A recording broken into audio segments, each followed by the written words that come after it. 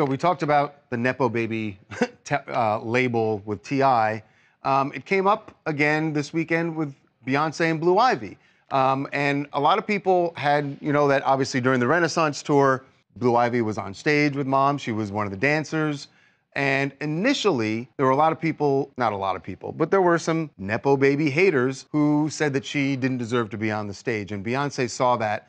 It turns out that she had some strong feelings about it.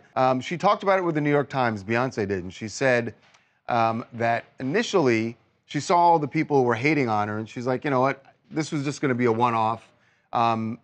But she actually turned out, as she stayed on stage, and Beyonce says she was incredibly proud. This is her in May when the tour started, kind of stiff, right?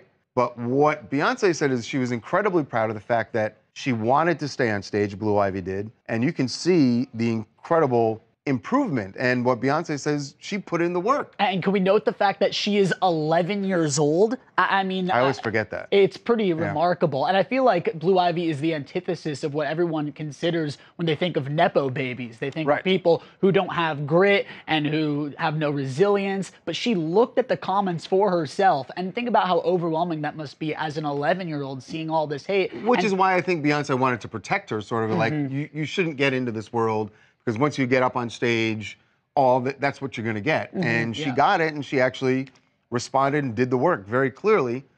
It's gotta be a proud moment for Beyonce and for Jay-Z, considering where it started and what the reaction was. Because I remember by the end of the tour, the comments that people were leaving, I saw were incredibly positive about Blue Ivy's performance.